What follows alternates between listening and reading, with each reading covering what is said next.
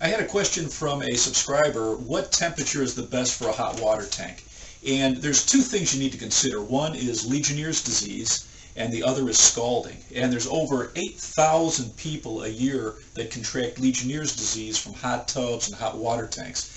And if your hot water tank is 120 degrees or lower, it really becomes a breeding ground for the bacteria that can cause Legionnaires disease. So OSHA actually recommends, if you're worried about the bacteria in your hot water tank, to keep it at 140 degrees.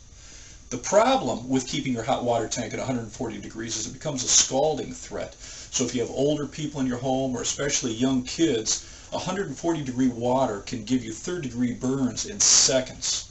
So most manufacturers actually suggest 120 degrees, and that prevents scalding, and it's much safer, but you have to worry about Legionnaires disease. So one thing that OSHA recommends is keep your hot water tank at 140 degrees Fahrenheit, 60 degrees Celsius, and then put an anti-scald device on all of your showers, your tubs, and especially in the bathroom, your faucets. And you can buy an aerator that will prevent scalding.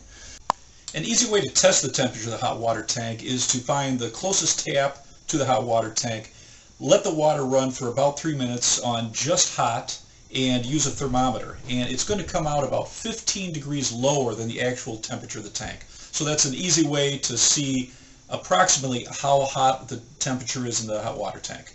So those are the suggestions for a hot water tank temperature. If you're concerned about energy and scalding, you want to keep it around 120 degrees. If you're worried about Legionnaires disease, around 140 degrees.